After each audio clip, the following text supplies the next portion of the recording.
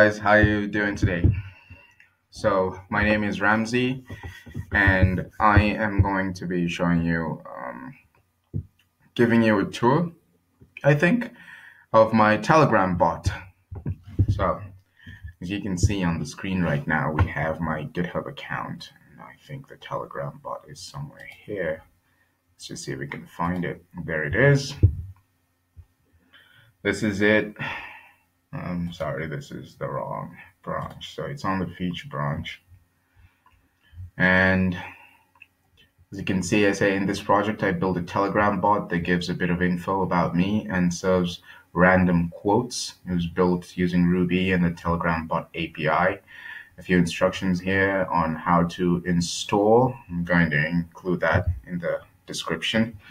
And also how to run tests, and just, the usual stuff in the README. So I'm going to show you from my local machine here.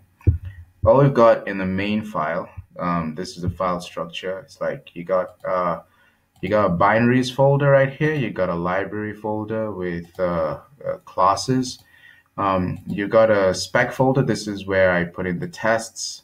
And of course, this gem file where dependencies are located. The config file holds my Telegram API token. This one I put in the .gitignore file so that it doesn't go up to the repo because, well, we don't want anyone else controlling the bot.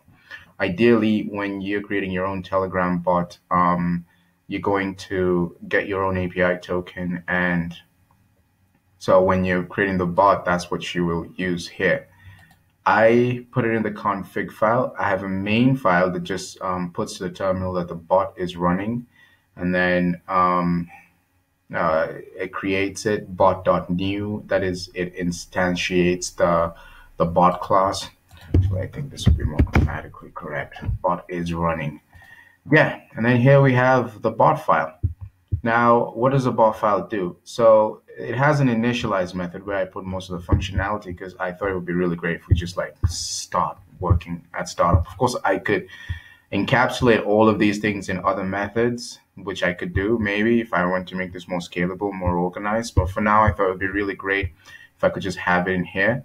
It accepts the commands start, info, and quote. When it says starts, it tells you a bit about self. Info tells you a bit about me, like my birthday, what I love, etc. And when you ask it for a quote, it sends you a random quote. It actually calls a quotes class, which is right here. The quotes class actually gets a JSON file from the typefit API, where it gets a random quote. As you can see, it gets it here, and then it puts it in the variable quote set, and then quotes it just samples random quotes from that. It's already a JSON file, so it does that. The tests are right here. I test the random quote method, make request method in the quote file.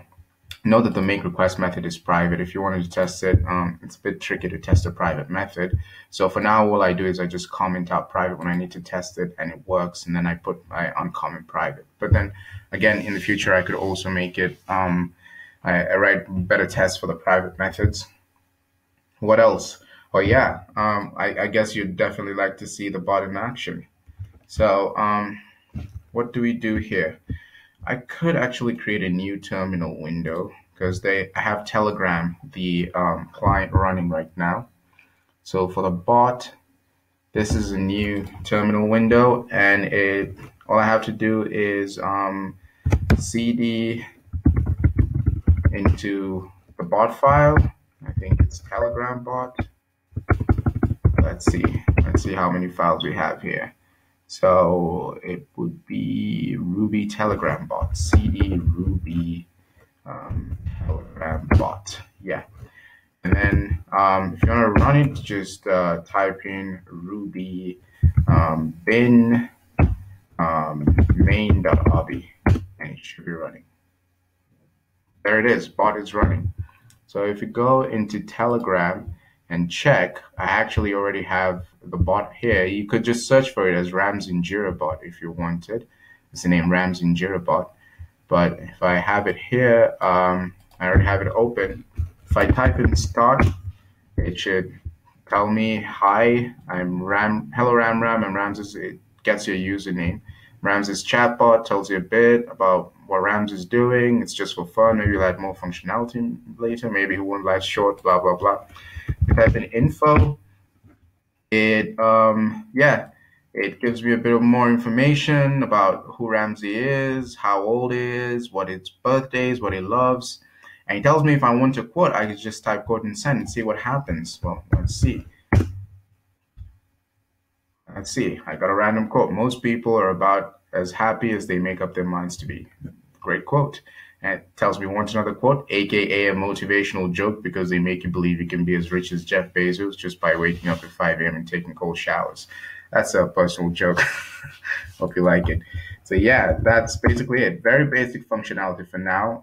For me, the biggest thing was just trying to get my trying to get a Telegram bot up and running, try to understand the Telegram API. Of course, there are endless possibilities here, which I'm looking to explore myself. But I'm liking how much progress I've made. I started learning Ruby like a month or two ago, and I'm personally quite proud of how much progress I've made, and I hope you guys love the progress as well. Great. So I hope you guys love that. It's as usual a joy presenting this stuff to you. And I hope to see you next time in my next project. Bye.